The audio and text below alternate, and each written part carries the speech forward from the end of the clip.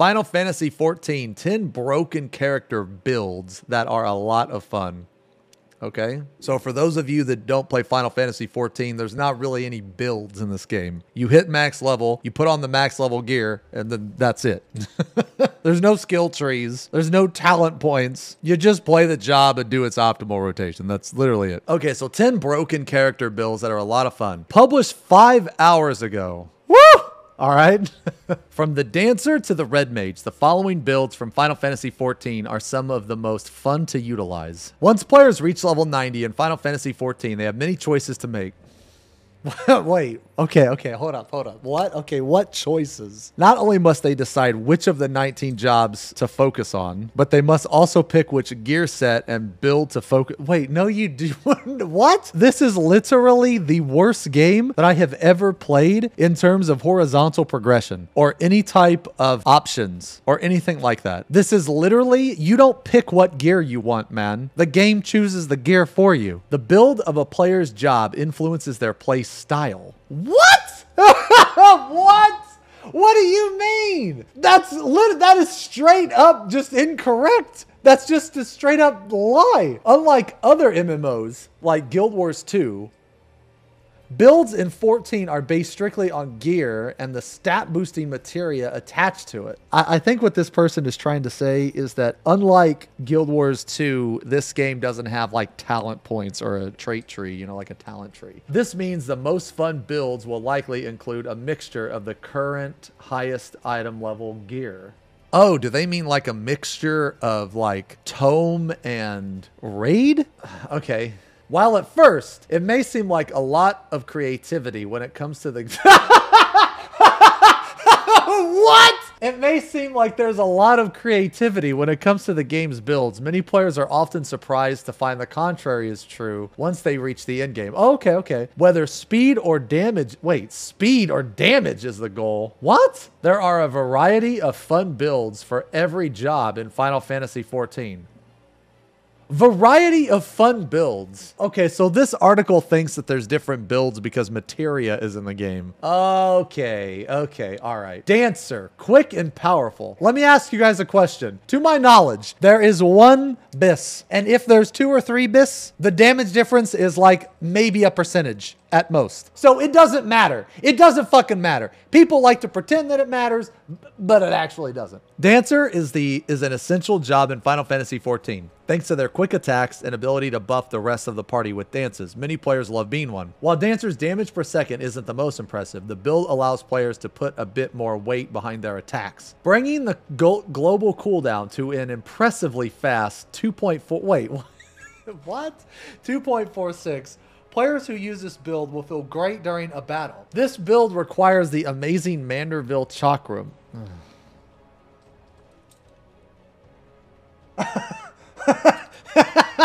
Okay, this build requires the amazing Manderville Chakrams and the entire augmented crafted set with a focus on determination and critical hit pentamelds. Players who use this build will see their stats skyrocket. Holy fuck. Okay, there's so many things wrong with this. Okay, 1, 2.46 is not impressively fast. Impressively fast is like, I don't know, 2.32 or 2.3 or some shit. What's the max skill speed you can... Okay, that is impressive. You know, you would never want to do that, but that's impressive, okay? No, I'm not... No, I already knew you. You guys are so stupid. You can't get that on a dancer. Why would you say monk? You're so stupid. I knew you were going to say it. I was prepared for you to say that dumb shit. Why would you bring up monk when we're talking about a dancer? What is wrong with you? You're just as stupid as the fucking idiot that wrote this article. Shut the fuck up. Anyway, dude, okay, look. You're never gonna use this. You're never gonna use this over the raid weapon. And what the crafted set? Why would you ever use the crafted set over the bis? That doesn't make sense. You don't need overmelds to get 2.46. Players who use this build will see their stats skyrocket. Dude.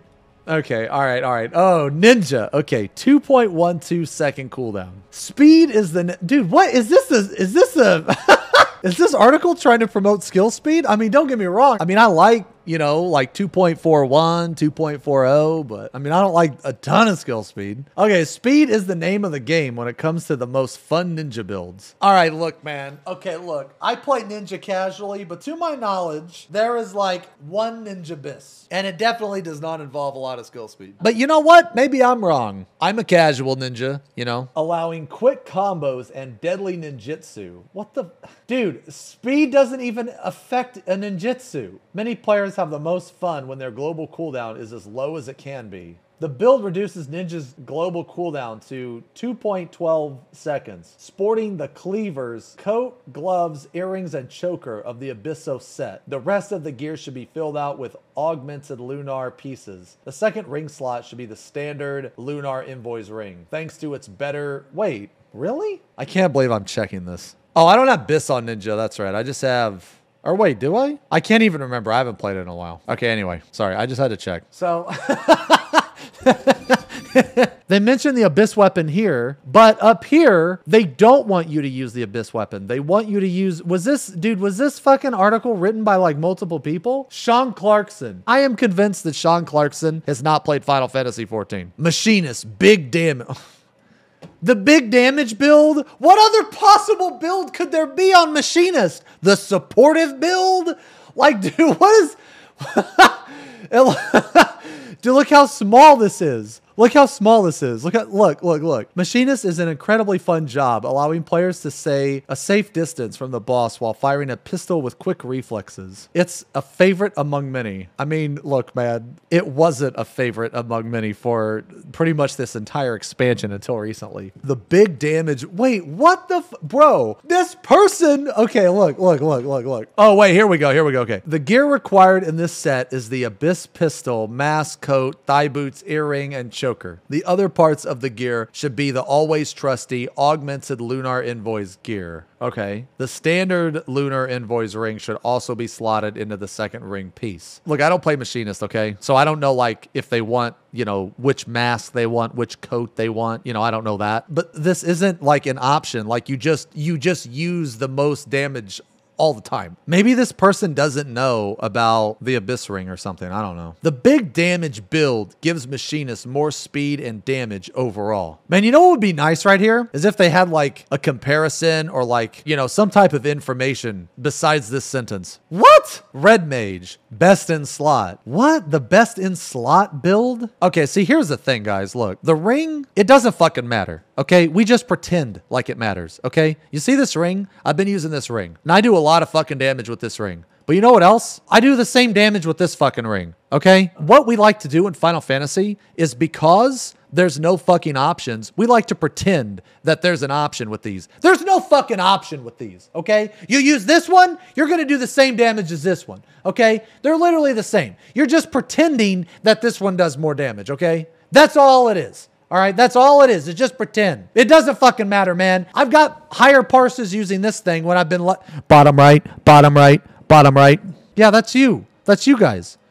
You guys are bottom right. What are you talking about? Strummer. But anyway, my point being here is that I know some of you mentioned that you use like different rings. I'm aware of this, but it doesn't matter. It really doesn't matter, okay? All you have to do is just get lucky. Every single run, you just pray that you get lucky. That's it. All right, so this is the Red Mage build, the best in slot. Okay, so I have a question. If Red Mage has different builds, why would you ever use any other build than the best in slot? I don't understand. It's literally the best in slot. Why would you ever use any other build? With the ability to use both black and white magic. Man, this is so misleading. But anyway, Red Mage players have a lot of flexibility with how they deal with and defeat the variety of bosses. To feel the power of the Red Mage, there's nothing more fun than using the best in slot gear and melds. You know what? This right here, why didn't they just put that for every job? There's nothing more fun than using the best in slot gear and melds. To achieve the best in slot Red Mage gear, players must earn the necessary equipment from the Abyss Savage fights. The whole best in slot set includes Abyssos, Degen, Surcoat, arm guards, earrings, amulet, ring. Then the other gear slots house the augmented lunar envoy set. A focus on direct hit and critical hit and determination melds allow players to achieve huge damage while keeping their flexibility. This is actually extremely good information information right here. Why did they put this for right here? Oh my God, Dark Knight, Deadly, Jesus, fuck. Okay, whatever. We're gonna... Why did they write this here? But then up here, they said to use the amazing Manderville chakrams and the augmented crafted set. Okay, well, if you play Red Mage, then I guess this article is for you. All right, Dark Knight, Deadly Force. Many players feel that Dark Knight is too squishy. I mean, no. Squishy and... What? What, bro? Doesn't output a lot of damage. Woo! It's even worse. It's even worse! However, with the right build, Dark Knights can be an unstoppable force. Okay, look, I feel like that this person only does dungeons because Dark Knight is like so powerful in top, man. It's fucking absurd how powerful Dark Knight is in top. And also like DSR, man. You know, I would say the hardest content for Dark Knight is actually leveling dungeons. Because when you level jobs like Paladin and Warrior, well, especially Warrior, you notice the difference in like healing. So I think the hardest content actually is Dark Knight leveling. But like I said, it doesn't matter. Reducing the global cooldown to 2.45 seconds. Okay, that's not bad. That's not bad. That's fine. That's fine. Viable, definitely good. You know, whatever. Players using this build will be able to pull off attacks quickly. Direct hit and critical hit melds fill out the damage, making this build do impressive damage when played optimally. The Abyss Guillotine, Cuirass, Gauntlets, well, you can use either. Depends on your skill speed. Boots, Earrings, Amulet, and Ring are required to achieve this, with the rest of the gear sporting the augmented Lunar Envoy set. You know, this person's article, right? They just should have said Final Fantasy XIV, 10 jobs best in slot. Why do they have to word it like this? 10 broken character builds? You know, this is like when you're on Tinder. You know, you're flipping through some, you know, no, holy shit. And you got the MySpace angle. You know, the angle that's like up here and it's coming down. And, you know, it doesn't, it only shows the good parts. You know what I mean? That's what it's like. This is what it's like. This right here is like the Tinder MySpace angle. You know what I'm saying? And then like when you meet them, they look like a fucking troll, you know? And you're like, Jesus fucking Christ, now I'm stuck for like an hour. Fuck me. Now I have to like think of an excuse to get the fuck out of here. Here's what I'm going to do. We're going to eat some food. I'm going to go to the bathroom. I'm going to stand there and regret my life for 15 minutes. And I'm going to come back and say, hey, I'm really sick. The food made me sick. And then I'm going to leave. All right, anyway, just use Dark Knight Abyss. Okay. The Rapid Broil Summoner. I don't play Summoner, okay? But don't you spam like Ruin 3 for this? Isn't Broil like the Scholar ability? So why is this even on Summoner? Yeah, so Scholars get Broil. Summoners, what's the ability that they share? It's like Instacast? No. Ruin 2. Yeah, that's what it is. It's Ruin 2, right? Yeah. That's the thing that they spam when they're leveling, right? Okay, so this doesn't even like, dude, they don't even have this fucking ability. No, I'm talking about before the rework. I thought they shared an ability because they're both Arcanists, right? And then Scholar gets Broil and Summoner gets Ruin 3 or whatever, right? So they don't even have this. Playing a Summoner requires players to cycle through powerful pets quickly. Weaving spells in combination with powerful summons creates an intense but fan-favorite experience. By melding spell speed materia onto the weapon. Okay, so again, correct me if I'm wrong, but aren't summoners like basically a physical range? Like, don't you only have like 2 or 3 casts? So spell speed is completely worthless. By melding spell speed materia onto the weapon, helm, and rings, players can cast spells and summon allies faster. Wait, what the fuck, dude? Spell speed doesn't increase the summon. To achieve this build, players should unlock and wear Abyssia, the Abyss Helm. Okay. The other slots should include the okay. Spell speed shortens summon CDs. Okay, like the last I heard of a spell speed summoner was when Arthur's when Arthur's summoner cleared top with a spell speed summoner and they fucking memed and joked on him. They shit all over him because he's an idiot for melding spell speed. Okay, but I don't play Summoner, so I don't know how wrong this is. You know what I mean? It's the meta build for 70 and 80 content because they can't actually go fast enough. Yo, you know what's the meta build for 70 and 80 content? Level sync. Level sync, because it doesn't matter. It doesn't matter. You know what's the meta is level sync. Okay, so this is just wrong. This is just something that you don't want to do, right? Like, because most of your spells are instacast, isn't it? It's really good in UCOB, dude. I can't stand it. It really bothers me when people are like, oh man, this is so good in UCOB. Dude, you guys don't understand. Everything is good in UCOB. It doesn't matter, dude. It doesn't matter. You don't even have to wear the correct gear in UCOB. It doesn't matter, man. It doesn't matter. You know why? Because level sync. You can always tell when they're like, oh man, this is so good in UWU or so good in UCOB. It's so obvious that they didn't clear when the content was like current, or they didn't actually do it when the content was current. Because if you did it when the content is current, you do not give a fuck about your gear in that type of content. You do not give a shit because you are so overpowered. It doesn't even fucking matter, man. Like, it literally doesn't even matter, man. There is no BIS in UWU and UCOB. You just put on level 90 gear. Literally any level 90 gear. That's it. You can pretend that your BIS in UCOB matters, but it doesn't. It doesn't. Literally doesn't. As long as you have level 90 gear, it doesn't fucking matter, man. It doesn't. Balance says BIS and UCOB matters. Man, half those motherfuckers can't even fucking clear the fight. What are you talking about? Half the motherfuckers can't even get past the first or second phase of top or DSR. So this is just wrong. Reaper, 2.5 second GCD. Easily the best Reaper build. This 2.5 second global cooldown combination is slower than others, but allows players to deal more damage. In most fights, the build allows Reapers to deal great damage, with the only downside being the selfish timing of the Arcane Circle buff. Is it selfish? I don't think so. I mean, then again, I'm just a casual Reaper, but I'm pretty sure I just hit Arcane Circle within 1 or 2 GCDs of all the other fucking 2-minute buffs. Okay, mastering this build is great fun. When used optimally, players rank at the top of the damage list frequently. Their gear required is the Abyss. Okay, Helm, Cuirass. Okay. The other slots are filled with the Tome gear. Combining the 2 sets achieves a lower overall global cooldown, but a much higher direct hit rate and damage output. You can have really good gear in this game. Like, you can have the best gear, but you can still deal shit damage. I know because I do that, because I'm a shit fucking DPS player. Okay, I'm sure someone with lower item level gear than me can just shit all over my parses. Okay, because they're just better. Like, dude, this doesn't tell you anything about the fucking job except for what gear to get. But it should be obvious in this game what gear to get. You just get the highest item level gear. Okay, speedy slashes. Samurai have some of the quickest global cooldowns in Final Fantasy XIV. This build leans into that principle by reducing the global cooldown to a blinding 2 seconds. While it is very selfish build, it is a lot of fun. Okay, so the other builds aren't like, what? Wait, what? What would your GCD matter about being selfish or not?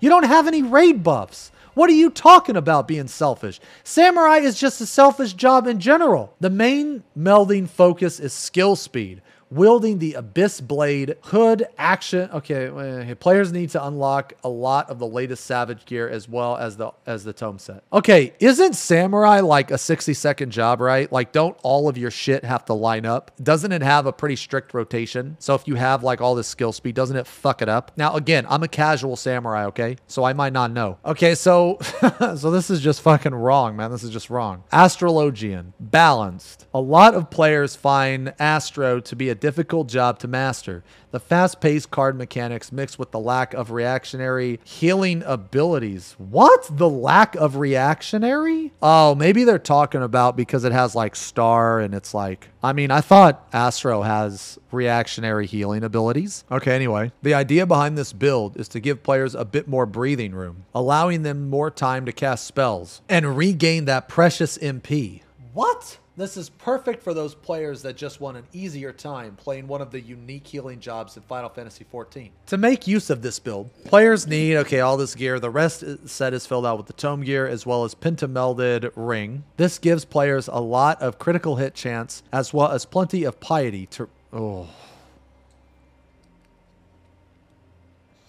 I mean, piety is like... You don't want it. I mean, maybe in Prague, you know, you want like some piety in Prague, right? But outside of that, you don't really want it. Then again, I'm a casual healer, so I don't know. But all I know is that on White Mage and Sage, dude, I want literally 0 piety, and I just fucking spam my glare as hard as I can. Is this the dice build? Yeah, the dice build. All right, oh, here we go. Light speed fists, monk. Nothing beats the blinding speed of a fully optimized monk. If a player is ready to hit buttons quickly, this build is extremely rewarding. Reducing monk's global cooldown to 1.93 seconds, this fun build racks up the DPS in any duty.